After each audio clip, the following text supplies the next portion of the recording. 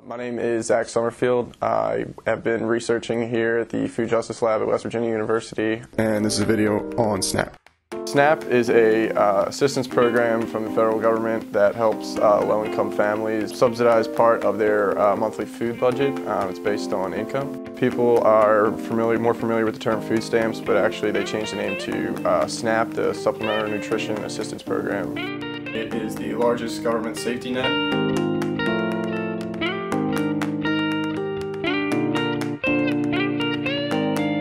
Close to 19%, whatever 19% of 1.8 million people is.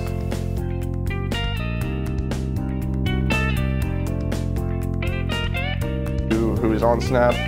Percentage-wise, it's mostly elderly people and children.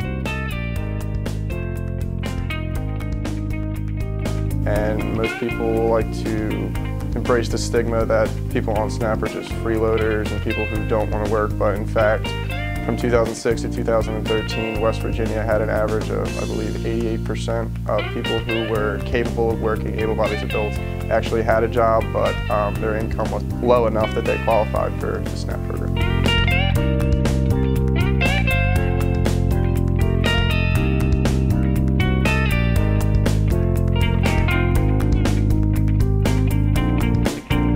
Annually, the federal government spends about $75 billion a year.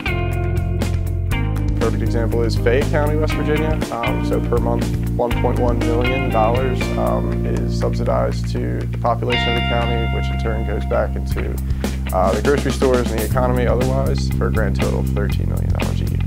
And we're sort of in a place where West Virginia is dependent upon these dollars to keep the money coming in, to keep these grocery stores that are so critical and disappearing open.